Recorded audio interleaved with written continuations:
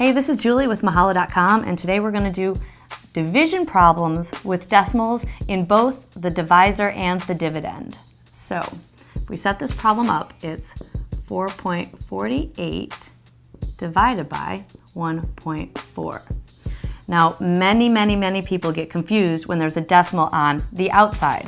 And the important thing to know is that you're just trying to get rid of that decimal. It's okay if you have one on the inside, but we want to get rid of this decimal here. So the one thing I always tell students is you need to move it over for as many digits as you have to the right of the decimal. So in this case, it would be 1 time. Now what you do on the outside, you need to also do on the inside. So that means we need to move this decimal over 1 time.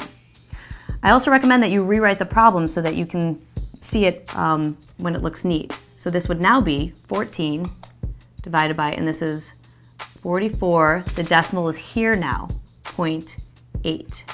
And now you're just going to continue with your normal long division. Remember, when dividing with a decimal, place that decimal first so that you don't forget about it at the end.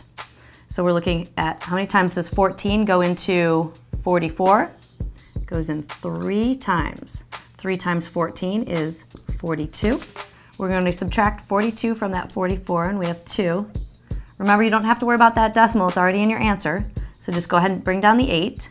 And 14 goes into 28 2 times. So our answer to this problem is 3.2. And that's how you do long division with decimals.